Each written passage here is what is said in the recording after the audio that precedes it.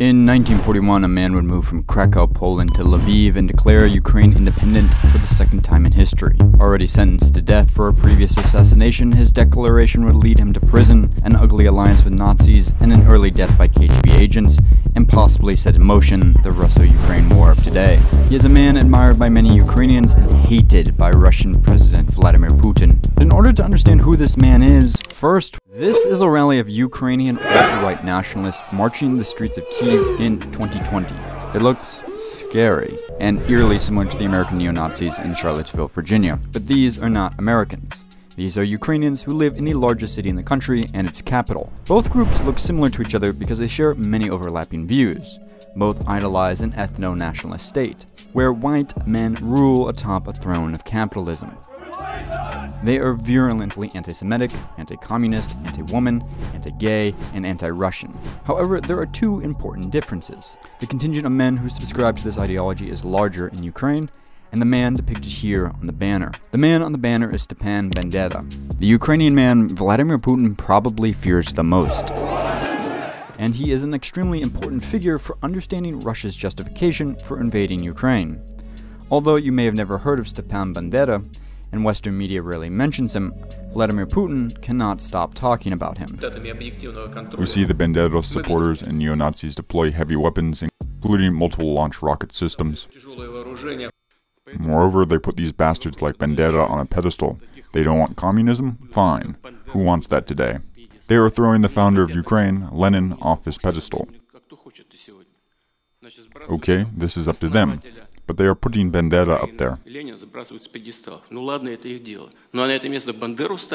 As today's heroes in Ukraine, the Holocaust means killing 6 million Jews, 1.5 million of which were in Ukraine, and primarily at the hands of Bandera followers. Once again, I appeal to the Ukrainian soldiers. Do not allow neo-Nazis and Banderites to use your children, your wives, and the elderly as human shields. This is Bandera and his minions. These are the people who today are the heroes of Ukraine. You might be forgiven for thinking Vladimir Putin is calling Ukrainians bandits when he says Banderites, as I initially did. But he is not. He is referencing a very specific person and the lore around that man on purpose.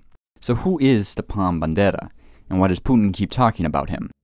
Bandera was born in 1909 in Stary Ruvny, Galicia, a very important geographical region lying between current-day Poland and western Ukraine. And to many Eastern Europeans, Bandera is a polarizing man. For some, he is a Ukrainian freedom fighter and founding father. For others, he is a slimy, psychopathic Nazi collaborator.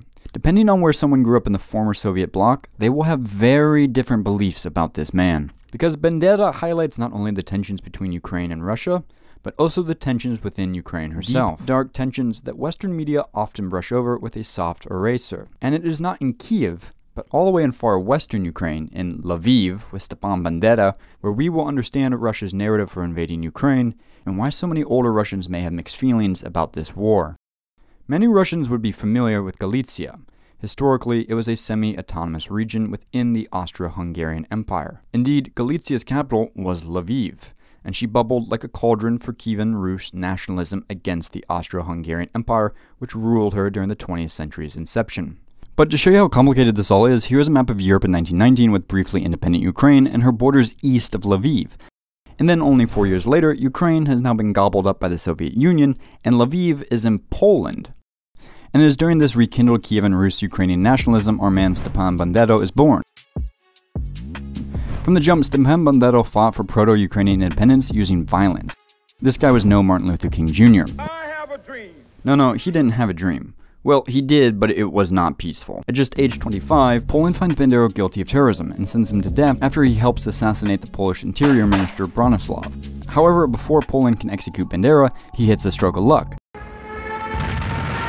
Nazi Germany invades Poland and frees him as they believe he can be a useful tool for fomenting political chaos through his followers in the Soviet Union, like Lenin 20 years before him, and he is game to work with the Nazis. After the Nazis liberate Bandera, he moves to Krakow, Poland, which soon becomes an epicenter of Jewish slaughter and Polish genocide. and is from Nazi Krakow amid the Holocaust and then later back in Lviv, where he delivers the 1941 proclamation of the Ukrainian state and pledges that Ukraine will work with Nazi Germany as she invades the Soviet Union on June 1941. And many Ukraine nationalist leaders celebrate, saying, "We greet the victorious German army as deliverers from our enemy. We render our obedient homage to the government which has been erected." But the Declaration of Independence also takes the German authorities completely by surprise, as they see it as a coup attempt and want control over Ukraine's oil fields. So the Nazis enter Lviv and tell the Ukrainian government to disband, but Bandera refuses, so they arrest him. And this goes well for all of about 2 years until the remaining Soviet Union get their act together and start to aggressively push back the Nazis. So the Germans quickly free him again in 1944, and in exchange he agrees to rally his Ukrainian followers to help the retreating Nazis fight the Soviet advance. But Bandera, his followers, and Nazi Germany fail to stop the Soviet army, so Bandera flees Ukraine to Western Germany. But from Germany he never stops promoting his belief in an independent Ukraine. He continues to agitate against Russian dominance until a KGB agent assassinates him in Munich in 1959. And today, Bandera remains a highly controversial figure in Ukraine. Many Ukrainians hail him as their founding father, while other Ukrainians, particularly in the south and east, condemn him as a fascist Nazi collaborator who was, together with his followers, responsible for the massacres of Polish and Jewish civilians during World War II. Я думаю, що це логічно, тому що Московський проспект веде в нікуди, а проспект Бандери веде до свободи. So why is Bandera so important? Because just 13 years ago, on January 2010, the president of Ukraine, Viktor Yushchenko, awarded Bandera the title Hero of Ukraine. But 1 year later, the award was annulled after backlash from anti-Bandera Ukrainians. This shows how even Ukraine grapples with his image. And we should be careful not to project our Western idea of civic politics onto Ukraine.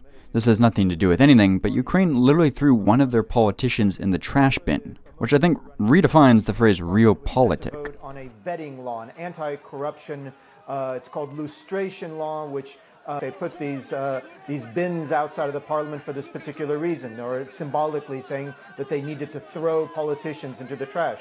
In this case, they actually did that to one politician in particular. Nonetheless, a certain contingent of Ukraine's love for Bandera or his legacy never left. Which brings us back to this rally of ultra-nationalist Ukrainians marching down Kyiv, holding images of Bandera just 3 years ago in 2020. These factions within Ukraine are not new.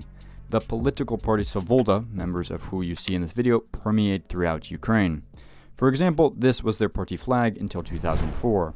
Not exactly subtle about their ideologies. And as recently as 2012, the European Parliament expressed concern regarding Svoboda's growing support, recalling that, quote, racist, anti-Semitic, and xenophobic views go against the EU's fundamental values and principles. This is what Putin and his regime means when they say Ukraine is run by Banderas and Nazis, the very ideologies Russians fought against in World War II. And this message resonates loudly with many older generations of Russians. The head of Ukraine's state TV company has been attacked and forced to resign by at least 3 MPs from the far-right Svoboda party. They barged their way into the offices of Alexander Pantelemonov, accusing him of serving Putin and being Moscow trash. Ironically, the man with the ponytail is the deputy head of Ukraine's Committee on Freedom of Speech. For many Russians, Bandera was a turncoat, a Benedict Arnold or Quisling, a man who sold out and condemned to death thousands of innocent people for the sake of an ideology. None of this justifies Russia invading Ukraine to annex her territory for her own national, economic, and demographic benefit. But when we understand the history Putin uses to communicate his war message, we can understand why many Russians feel ambivalent or have mixed emotions about the invasion, especially when Ukraine is building statues of Bandera.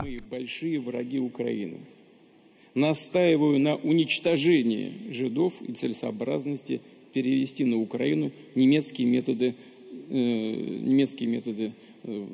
работы с еврейством. Я не думаю, что она выиграла пока и проиграла, но фашистам не место на земле. Однозначно. Ukraine is a democracy, period, and a democracy's sovereignty must be respected. But a dark secret Western media isn't telling you is that Ukraine also holds deep ethno-nationalistic instincts that would make even the most far-right Americans or Western Europeans uncomfortable. The Ukrainian Putin fears and hates the most is not Zelensky, it's Stepan Bandera. Because Bandera illustrates how Ukraine places her struggle for independence against both Russians and Germans in the pages of history. But the celebration of Bandera also represents how Russians believe Ukraine is willing to betray their common ancestral brotherhood to be what the Russians feel is a pawn for Western European hegemony. The problem for Putin is Bandera is now more than just a man. He has transformed into an idea, the idea of Ukrainian independence. And nothing is more powerful than an idea whose time has come.